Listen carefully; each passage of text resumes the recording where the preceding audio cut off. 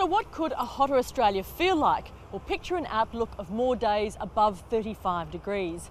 We did a series on climate change in January this year, and the reason why we did that series was there was a lot happening internationally about how climate change was impacting various parts of the world, but no one had really addressed in detail how it was affecting Australia. So we did a 5-part series that coincided with the Intergovernmental Panel on Climate Change meeting in Australia, and we looked at the issues of health, coastal living, we looked at biodiversity, living in the Pacific. It covered agriculture, it covered everything. So people here in Australia could see how global warming would impact on their future and the different sectors. And the reason why they were recognised, this series was recognised by the UN Association of Australia, was that they were impressed by the fact that we could tell the story in such detail online, on radio. We had it on AM every day, as well as TV at night, across 24, midday and 7 o'clock. So we'd had a huge audience, and the key was explaining the science behind climate change. Well, what are some of the difficulties and challenges of covering this beat? I mean, it's controversial, and there's the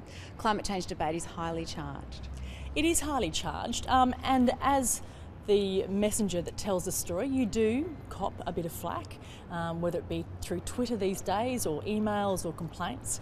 But the way I have to address that is simply by going to the peer-reviewed papers, going to the big gun scientists who where climate change is their field. I've got to stick to that kind of code to avoid misrepresenting the science.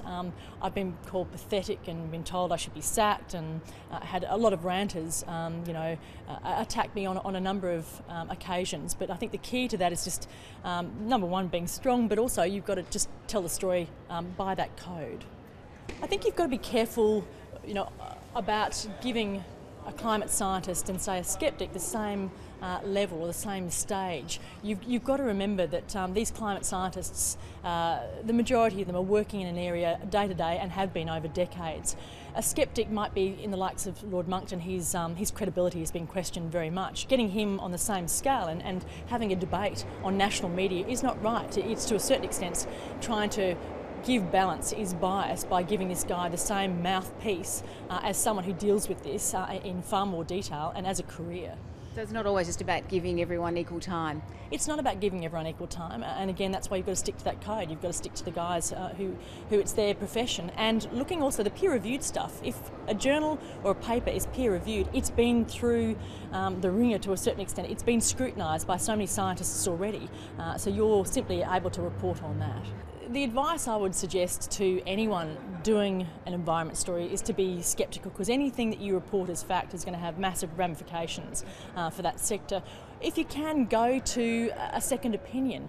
If you can develop contacts within your area, you can go to someone who you trust, and they can certainly scrutinise. A scientist, having said that, not a journalist, a scientist, who can actually scrutinise the story that you're looking at. But be very wary, because a lot of these stories that might come to you, they'll come from vested interests, and therefore they'll want to push their own agenda. So having a backup or a way of getting a second opinion is a good way to work out if a story is a story. I call NASA scientists to say, is this right or is this not? And they're always willing, or they prefer to get the fact out rather than having something kind of misquoted.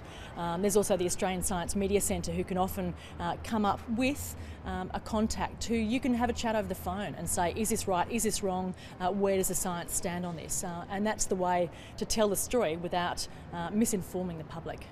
This Airlink service will launch a new era in scientific exploration in the Antarctic. I've loved telling the stories of the environment. It's such a crucial part of our existence, yet it's a story that's so often not told.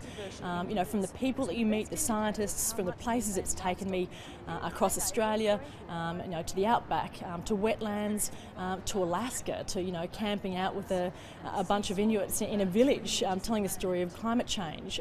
It's taken me extraordinary places. I've loved doing it. And what now for you? I hear you're taking a break from the ABC for a while. My husband and I are going to move to Hong Kong for a little while, which will be great. I'm leaving the round, which is very sad because I've loved doing this job, but I'm going to be a mum for a little while and hopefully continue doing journalism, but from a completely different perspective. And you'll be back at the ABC? I will be back at the ABC. I'm coming back. I can't leave the ABC. It's almost been 20 years, so I'll be back.